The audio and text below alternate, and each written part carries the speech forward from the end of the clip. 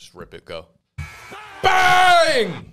Woo! Today's episode, we're going to run through every single game by game, talk about the players that are on the fence. You might want to get into your lineup, might not want to get into your lineup, might want to sit, might want to put on the IR, might want to put on the waiver wire, might want to put them anywhere. He's not talking in 2-speed, by the way. I would slow me down. You're going to have to switch speeds as each person has a custom speed for you. Today's episode, however, before we get into the game by games, is brought to you by Pristine Auction. And this Stefon Diggs signed helmet, this beautiful thing, is being given away for free to one of you guys who goes onto Pristine Auction and just signs up with the code BDGE. You don't even have to put money down. You get it for free. You get an entrance into the raffle for free. And then, if you do so, you're also getting $10 towards your first auction on there, which you don't even need because the values of these auctions, the bar is low. They're down bad, as the kids say, all right? So go to Pristine Auction. You're going to get $10 towards your first raffle, plus an entrance into the Stefon Diggs signed helmet giveaway for free with code BDGE. Thank you, Pristine Auction, and thank you, Animal. Thank you, Pristine Auction. Being a good person sometimes. Thank you, Nick. You're welcome. All right, we're going to jump right into it. Bye weeks this week. We got Baltimore, Cincinnati, New England, and the Jets. That's it. It's a light bye week. There's a lot of good players on those teams, though. Yeah, but that you're probably relying on. Yeah, for sure. But that's why we're here to tell you who you can start now, because these players you can't, right? Exactly. All right, speaking of the Bills helmet, Stefon Diggs, we got the Bills. We got the Vikings at the Bills. Running back position, Devin Singletary projected 10.8 fantasy points. These are sleeper projections, half PPR. Well, I think the first thing we obviously need to address is Josh Allen's elbow. Yeah, we could talk about it for sure. Well, I think he's going to miss this game. It impacts the entire game. I feel like it's one of those things where if he's going to play, you start him. If he doesn't play, you don't. No, I don't mean him, but he affects everybody else. I got a guy here. Right, I'm just saying we can't go into anyone without understanding. We can't even go into the other team because then the game script gets all funky. I'm not shitting on your script. I just think we need to start with that. It's like the most prevalent thing in fantasy football this week. Says he's game to day to day right now. You believe him? You think he's telling lies? Yeah. Shawnee Mick? I think he's pretty hurt. And I think he's going to just try and play and see how he feels and figure out if he can play or not. I think the fact that they needed like second and third opinions on it, probably a little serious. Need to take it under consideration. He's a tough guy, though. I can see him playing through it, not really affecting him much. He's going to probably get like a shot of Toradol and see how he can play. Like, what's the pain like when I play after I'm a little injected? If he plays, I'm just going to assume he's going to be really good. I'm just going to assume he's going to be Josh Allen. Thus, I'm comfortable starting Devin Singletary. You know, Nyheim Hines had his first game there with him. James Cook still got more run. I think those two just kind of eat at each other. I don't think it really affects Devin Singletary. Really? I was going to say if Josh Allen's out, I feel like it might boost Singletary a little bit just because like they're not going to want – who's their backup, by the way? Case Keenum. I didn't say I wanted to – I was just saying in general. Like I'm starting Singletary probably regardless. Yeah. I think he gets a boost, though, if Josh Allen doesn't play this week. That's fair. Slight boost, not a lot. I think he's like a top 24, top 20-ish fantasy back right now with the buys and stuff, regardless of who's at quarterback. All right, here's one that makes a difference, though. Gabe Davis, projected for 9.9 points somehow. He's a sit if Josh Allen doesn't play for me. Time. Yeah. Because he's a dude, he's like boom or bust, where his boom games come because Josh Allen fucking seeds it down the field and hits him for 70 yards, whereas we're not really going to get that with Keenum. He's not like a separator like Diggs is, where I feel like quarterbacks kind of rely on those guys when they don't have the downfield explosiveness. Yeah, I would agree. Everything you said makes sense. If Case Keenum is playing, do we think that gives a little bit of a boost to a guy like Isaiah McKenzie? It's a good point. Yeah, I guess that does. Maybe their game script just goes a little bit more towards the run game with Devin Singletary. So I have a hard time like buying into any of the pass catchers besides Stefon Diggs for this game if Keenum's under center. If Josh Allen does not play, Gabe Davis or Josh Palmer? I would still Palmer. go. Really? Yeah. Keenan Allen. Are we assuming Keenan Allen's out? We don't know anything about Keenan Yeah, Allen. I'm assuming Allen and Mike Williams are out. Only Keenan Allen knows, and he doesn't even know. Palmer had a big game last week. Palmer looked like pretty good. He had 15 points. He had over 100 yards. Yep. He seems like he's the guy there. Fuck it. Give me Davis. I don't know. Something about Palmer is just not sexy. Gabe Davis or Devonta Smith? Devonta Smith. Depends who you're saying. If Josh Allen doesn't play. Yeah, it's Smith. Anyone who's like I think is pretty good that has like a weekly upside, I'm probably going to play over Davis if Allen sits. If Allen sits. Roger. All right. Clemens. Staubach. Bang! On the Vikings side, Adam Thielen projected 7.8 points. He's questionable. He's fine. He was like limited in his practice last week every too. week now. Yeah, he's okay. Yeah, I mean he's like an unexciting. I don't think he's top 70 yards or 72 yards this year, so he's really really unexciting. I'd like to just hope that you're kind of catching him on a touchdown week, hopefully. Without Josh Allen though, the game script might just be like kind of slow and ugly Let's there. slow this game down. Hawkinson is a big part of that offense over there. So with Thielen, I'm not excited about it. There are definitely a lot of guys I would probably play over him, but he's a wide receiver 3 flex play. Yeah, I'll start him. It's been consistently underwhelming. I don't think anything really changes. Bills' defense is pretty good. You don't think he's going to have an elite week this week? I think safe money is no. How about this? You got your flex spot. It's not tight end premium, just normal league, half PPR. Adam Thielen or TJ Hawkinson? TJ Hawkinson. I like Hawk. I'll go with Hawk too. All right, Hawkinson's projected 8.10 points. So I mean, I think Hawk is it's the tight end position. If you got him, you got to start him because there's really not a lot of other guys that have any upside at the tight end position. So love Hawkinson actually. I like him a lot more on the Vikings now. Oh yeah, definitely. All right, this is the game we should have started with. Seahawks versus Bucks in Germany. It's the 9:30 a.m. Bro, game. on the waiver wire video, I was just talking about like the Bucks Seahawks matchup. Yeah, I was editing that. You got to be my filter. You got to be my screen there. The problem is you said at home, like you were referencing the Bucks being at home way too many times to where it's like if I took it out, you didn't have to take it out, but you could just throw something on the screen and be like, Nick's an idiot. They're playing in Germany. Because then I look like I'm like, they're at home. How are they 2.5 points? I was like going on and on. And every comment's like, dude, they're playing in Germany. I'm like, thank you, Tony. You're my editor. You have to be the editor in chief there. You have to look out for me. I was just hoping we could, slide past it. Nobody else would notice. Like, if he doesn't know, maybe nobody else. That definitely happened. Yeah. I don't know. It's just like if I took out every time you said the Bucks were at home, your sentence would just be like, Bucks 2. I just told you that you didn't. Yeah, I know. Throw a note, but like, I don't know. Would have went a long way, clearly, by the comment section. Felt personal. You see what I did here? You see what I did here? Seahawks versus Bucks in Germany. Because I'm that guy. I didn't know. I'm that guy. You know what? You're the notes guy. Editing duties. That's it. Going over to you. It won't get edited, but I won't let you make any mistakes. All right, let's go. All right, Leonard Fournette projected for 11.8 fantasy points. We're going up against the Seahawks in Germany. I know that's a sleeper number, but I'll take the under. Okay. I know there's no under to be taken, but I'm just so out on Leonard Fournette. I was going to say, is there a world where like you don't start him this week? Like say you have, are you going to start Leonard Fournette or, this might be reaching too much, but like Antonio Gibson if McKissick is out? Ooh. You know what I mean? Because you could have a team with like Saquon and Gibson and Fournette or something. I was going to go with one that may be even a little tougher. Probably. I didn't have them off the top of my head. Yeah, I was going to go with Tony Pollard if Zeke doesn't play. Oh, Tony Pollard for sure. Yeah, okay. Easily. Zeke's playing though. I think. It's one of those. I keep seeing it's wishy washy. So maybe in Germany, maybe in Tampa. We just don't know. Leonard Fournette. Yeah, I don't feel great about him. He's been not great the last few weeks. I think the Bucks just turn it around at some point, and he's going to be a part of it. Really? I have a hard time believing that. I think they could turn it around, but I think it's going to be on the back of Rachaad White. I think a changing is coming in the backfield. It feels crazy. Rachaad White, 6.6 fantasy points projection. It's been the same thing every week. He gets fucking 4 points. He gets a little involved in the passing game, and then nothing else happens. I mean, the Bucs suck at running the ball in general, but the few times White gets mixed in there, I feel like he just has more explosiveness to him. To me, it feels like Rams vibes, but with just better weapons. It just feels like the O-line is just pulling everyone down right now, and it's hard to execute an offense when your O-line is so banged up and so injured. Like, both teams are down to, like, their third-string fucking tackles and guards and stuff like that. So I have little hope for the run game to get, like, reinvigorated, but I think at this point you're just hoping that Leonard Fournette catches, like, 6 or 5 balls in a game. All right, moving on to the tight end position. Mr. K. Dotton scored the first touchdown for himself for the Bucs last week. Projected 5 points. Is this the tight end Tom Brady's been waiting for? Is he finally? Are we finally getting the emergence of the Tom Brady tight end duo? Kind of, I don't think he's worth a start this week. It feels like a trap play. He's got the big week, but he does have over 60 yards in 2 of the last 3 games. He got into the end zone. He's got at least 4 catches in 3 of the last 5. So he's like a little bit serious about getting involved in the offense. I tend to lean towards a no on this one. I think there's probably a good, 10, 12 tight ends I'd start over him. But I think you could probably do worse. I think you could do worse based off last week. And I think Brady's a guy who, grows in chemistry with players. What about Cade Otton or Robert Tonyan? I would go Otton over Tonyan.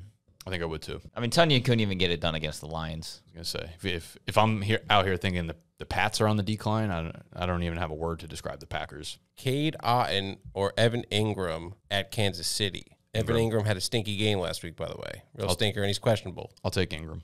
Still is it questionable? I mean, obviously, if he doesn't play, we're not going to start him. I don't know. But if Nick's going to throw him out there, he doesn't care. If Ingram is in the lineup for the Jags, he'll be in my lineup over Cade Otton. All right, Saints at Steelers, next game. George Pickens, is this the week, 8.7 points projection. We got no Chase Claypool. They had the bye. They can prepare. I think Pickens might have a blow-up week right now, coming off the bye. I think they're going to center their offense a little bit around him. I feel like Deontay Johnson might see all of. Is Lattimore even playing? He's been playing, right? I couldn't tell you. Look that up. When it comes to defensive players, I got no clue.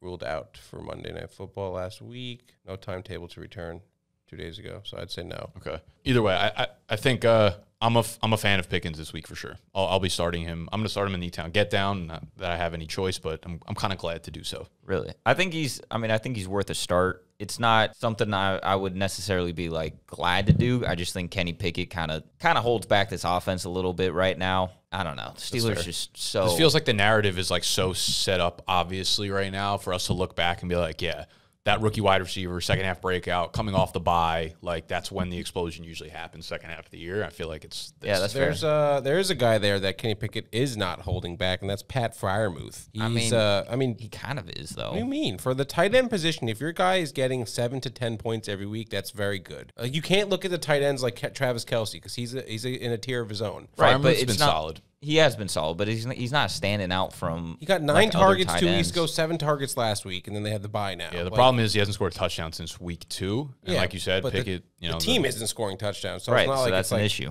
I mean, yeah, the Steelers aren't a good team. We know that, but I'm talking he's one of the few guys that has like a good yardage floor for the most part. Yeah. I feel pretty good with Pat. I love Pat. How Patty dare P. you? I have to start Pat in a lot of leagues because I invested saying. a lot I in thought him, you and I'm not excited about it at all. I thought you would have been with me on this one, but whatever. If it was like week 3, yeah. Alrighty, so we got the Steelers backfield. You got Najee Harris. You got Jalen Warren. What are you doing there? I have Warren ranked higher than Harris this Are you week. serious? Yeah. That's crazy. It's the week he steals the role. Dude, he's just, to me, every time I watch, it's like Warren looks so much better. And then every report I've seen is just that he's going to be like way more featured in this offense going forward. I'm not necessarily excited to start either of them, but yeah, like I have very little faith in Najee Harris this week. I mean, I don't either, but just, you said Warren ranked over Najee. Yes.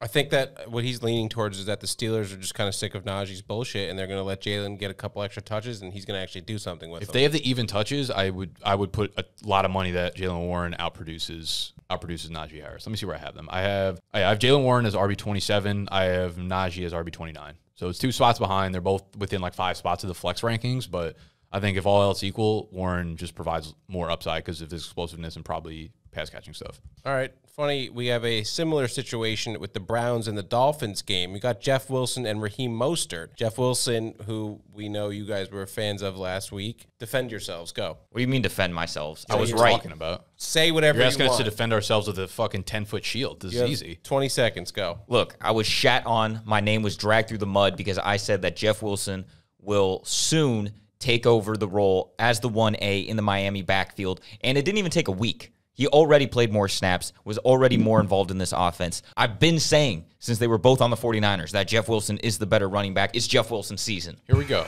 More rushing yards, more targets, more snaps, scored a touchdown. They're playing Cleveland Browns with the second worst fucking run defense in the NFL. Like, it's Will season. They're both very playable, though. I'm a little hesitant on Raheem Mostert in the lineup, but if you're desperate enough, I would do it. Jeff Wilson, I feel really solid about as a flex play, though. Yeah, I feel like the Miami Dolphins running backs are just something I don't want to be a part of. If you have them, obviously you have to deal with it, but like the wide receivers is all I care about in Miami. So Bad take, but other side of the ball, Browns. There's one wide receiver here, Donovan Peoples-Jones. He's been quietly having some sneaky good fantasy games over the past 3 weeks, I want to say. 4 for 4 and 81, 6 for 6 and 71, 4 for 5, 74. And I mean, he's actually been great for the past 5 weeks. Over 70 yards in 4 out of the last 5 games. He just hasn't scored touchdowns. That's really kind of where that's where he's capped. He doesn't get the touchdowns. That's just probably because Nick Chubb and the run game there in Cleveland. But still, Donovan Peoples-Jones, solid flex play. Yeah, definitely think so. Miami's pass D is atrocious. Yes, that's why I really like this. 32nd in coverage grade per PFF. They're bad. And Miami puts up a fuckload of points. Cleveland's probably gonna have to score too. So yeah, DBJ is a strong flex play. All right, let's head over to Arrowhead Stadium where the Jaguars will probably lose to the Chiefs, I'm assuming. Trevor Lawrence, one of the few quarterbacks we'll actually talk about. What do you do with Trevor? Because you probably drafted him high. You probably still have him. You probably still have hope. But this is at Arrowhead. I think he's playable and startable. I don't really look at the Chiefs' defense as anything that's like crazy to overcome. Expect a lot of points. 50.5 is the over-under. That's probably the highest ticket on the week, right? Isn't it crazy? Over-unders this year are so low compared to last The couple unders years. have been smashing, yeah. A lot of bad quarterback play, led by Trevor Lawrence. Yeah, exactly. So you're not starting Trevor anywhere. I mean, where I have Trevor, I have to start him, so I am playing him. But, in a one-quarterback league, no, I'm trying to find someone else. I got Trevor up at, this is kind of ugly. You have him too high? Yeah, looking at it now for sure. I have him as QB9. I think I need to move him down to like QB13. Yeah, I was just going to say, like, Trevor Lawrence or Jared Goff against the I was just looking at that, Jared Goff. Right? I feel Goff. like... I would take T-Law there. Really? What about Trevor Lawrence or Daniel Jones versus Houston? See, that's where, so my QB9 at Trevor Lawrence, I have Kirk Cousins at QB10 because they're at Buffalo. Herbert at San Francisco. Like, Herbert's been kind of terrible without Mike Williams and Keenan Allen. Then I have Daniel Jones versus Houston at home. But I think I could probably put Trevor behind most of those guys. Russell Wilson, I think even at Tennessee, I would probably next one. Yeah, I think I'm going to put T-Law behind Russ Wilson right there as my QB13. But like, he's on the borderline. He's playable for me. I mean, I guess this week with like Lamar and Joe Burrow on bye, he makes his way into like the top 12. Like comparing him to Daniel Jones, it feels like Daniel Jones has the safer floor and their upside is relatively the same. I know Trevor Lawrence can find the end zone a couple times on the ground, but like I think that's what you're hoping for. All right. This is where it gets a little tricky. The Chiefs, they got a bunch of wide receivers. Who do you start? Let's rank their wide receivers. You got Kadarius Toney, McCole Hardman, MVS, and Juju. Well, Juju's number one. Okay. Easily. Respect. Yeah, Kansas City. Juju. I think it's Juju and then no one else. Like, you're not playing anybody else. Hardman's been pretty good. He's been good. I just don't know if it's fluky or not. 100%. I mean, he's been in the league for 4 years. We know he's just a fluke. He's just a Career career fluke. fluke. This is the breakout I've been waiting for. Yeah. And this is the year I've said I don't want any Hardman. So this is Mecole why it's fluke coming, bro.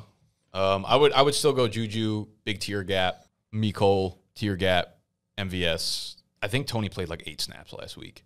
I think he's going to be so slowly eased into this offense that like they're going to try and like save him for like a playoff weapon. Like, yeah, MVS and Tony are both kind of not playable for me. Those are the rankings for the Chiefs wide receivers. Running backs for Chiefs though too. Quick Do you rank. want? Okay, Yeah, quick rank. Well, it's Clyde and then Pacheco, right? Like, what other? No, are we playing? I mean, Pacheco's been terrible. You're going to start McKinnon over. I'm not starting. I think the point is like, well, Clyde's playing the least snaps now out of everybody. McKinnon had a lot of pass catching work last week. I think it's more of just Pacheco or Clyde. I think it's more like Pacheco or no one. Like, and I barely want Pacheco. Yeah, there's no chance I want to put I Pacheco don't on my want a lineup. running back from the Chiefs, but if I was forced to start one of the two, I would definitely lean Pacheco. Yeah. Hoping that he's going to eventually take over the role. Yeah, that's it. Cool. All right. Next game, Lions at Bears. We got 2 running backs here from one team. You actually could do all the running backs, but David Montgomery and Khalil Herbert, what are you doing as a owner of, I have both of these, so I don't know what to do.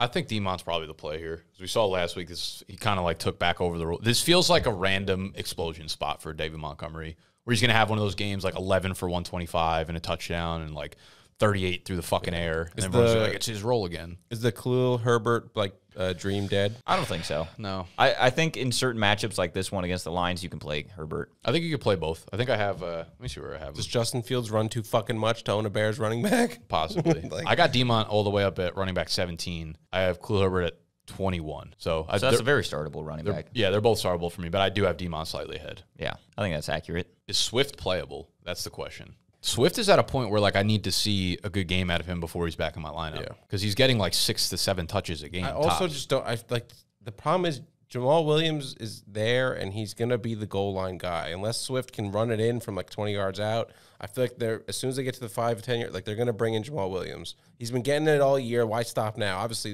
it ain't broke, don't fix it. The Lions are broke, but like you need like one of those vintage 50-yard plays that Swift is like breaking off every other play earlier on in the year, but him being injured feels like he doesn't really have the long explosiveness right now. All right, so David Montgomery or James Conner? David Montgomery. He scored so many touchdowns versus them last year. He wasn't good, but like every game was like fucking 17 for 50, 2 scores. He's only scored 1 touchdown this year, so you know what that means.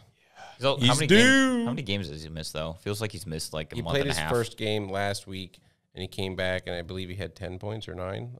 He got most of the work though. He came 8.9. back as the horse. Yeah. I have Connor 16, Montgomery 17, so they're back to back for me. I do have Connor higher though. Okay. Texans at Giants. Got 2 quarterbacks here. Do we want to talk about them? No. Any Giants wide receiver startable?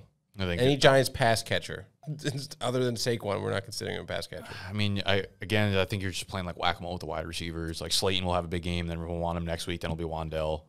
Wide receivers. This whole game is kind of gross. Obviously, Damian Pierce, you start. Tanner wide Hudson? receivers. Tanner Hudson, Yeah, backup tight end. Sure. Tanner Hudson. Never heard of her. He was on the Bucs. You should probably pick him up. He was a Brady disciple. All right, so the wide receivers for the Texans, though. Cook's probably not going to play. Nico Collins, they're both questionable. I don't think either of them play. If they don't play, Chris Moore, projected for 3.9 points, but he had 12.5 last week against Philly. If they're all out, I don't hate Chris Moore. He looked pretty good last week. I do think Cooks is going to play though. He was back in practice this week, so Really? I'd play Cooks. Not excited about it, but Cooks is a guy I'd forgive. All right, what about Chris Moore? I have to be in a deep league. Yeah. Start him like a 10-man league with your high school friends. That's a deep league for you. Yeah, all right. Right at this point, it is. Yeah. Next game, great game on the slate. Two really awesome teams. We got the Broncos at the Titans. What are we doing with Russell Wilson? Are we starting to trust him again? Is there some life brought back to the Russ man? I could play him this week. Titans' pass defense is not good. Mm-hmm. Not good at all. Russ has been banged up most of the year, so maybe coming off the bye week, he's a little more healthy, and I'm here for it. Russell Wilson or Aaron Rodgers versus Dallas? Aaron Rodgers is unstartable. Really? Even more than Russell Wilson. I was going to wait till we got to the Packers game to make fun of him, but I figured I'd bring him up now. No, I'm with that. I think Rodgers is like fucking QB 23 for me this week. Yeah, it's really tough. All right, a Division I. Russell Wilson or Derek Carr versus Indy with the Jeff Saturday coaching staff. Wilson for me. All right. Really? Yeah. I think Coming off the bye, I'm going to take the Broncos. Come on. Come on. Don't be swayed by whatever. Come you say. on. Nah, All right, the I'm gonna go Broncos Carr. pass catchers, though. This is where it gets interesting because there's really no consistency here this season. You got Cortland Sutton projected for 9.6 points. I'll play both of them. Cortland and Judy. They're both projected for basically 10 points. We're starting both of them, no problem. Mm-hmm. I mean, I'm playing them. Like, it is kind of a problem if I have to play them, it feels like. Like, I don't think either of these guys are that good. They seem limited in this offense. Cortland Sutton or Michael Pittman? Oh, shit. Not Pittman. Sutton. Yeah. Cortland Sutton or Deontay Johnson? Give me Deontay. Against, Deontay's playing New Orleans. That's a good one. I have Deontay 27, Sutton 28. Deontay should get, like, a dozen targets at least. Last one. Cortland Sutton or Jared Judy? Fortunately, Judy. I'm just going to ride the wave that's forming right now. He's been playing. He's been better. He's been better. He's been better. He's been better.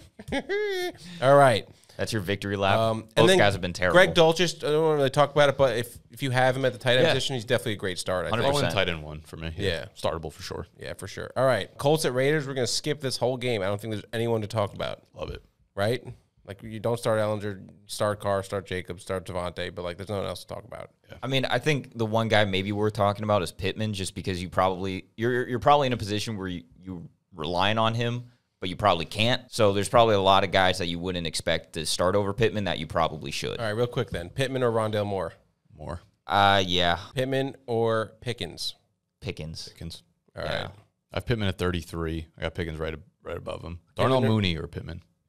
Mooney. Sneaky son of a You bitch. have to answer that one because I didn't want I was to. going to take Mooney. Okay. Just because It's of Detroit. hard. Pittman's name seems so elite, but it's just Yeah. production is nowhere there. All right, Cardinals at Rams. We already talked about James Conner. Starting him. 71% of the snaps last week. He's back. No worries. Rondale Moore, I think we all like.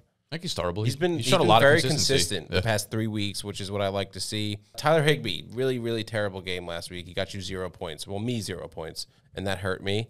But I'm going to have to start him again. Dude, I think Matthew Stafford's not going to play this game. If he doesn't play, I like him even more. You like Higbee more? Yeah, Stafford fucking... It's out of control. That is so egregious. I have to start Higbee, so I'm looking you for don't. the... I Yes, started do. Higbee in the bash last week. Higbee feels like a guy I'm just going to keep ranking. I actually have him at 15 this week, so I feel kind of good about that. But he's a dude that we're just going to keep hanging on to the first like 4 or 5 weeks and be like, oh, he's due. And it's like maybe Higbee's just the guy he's been for the last 5 years. I feel like Stafford's still dealing with an injury from this offseason with his elbow. Well, All right. there was a report that came out super recently, no?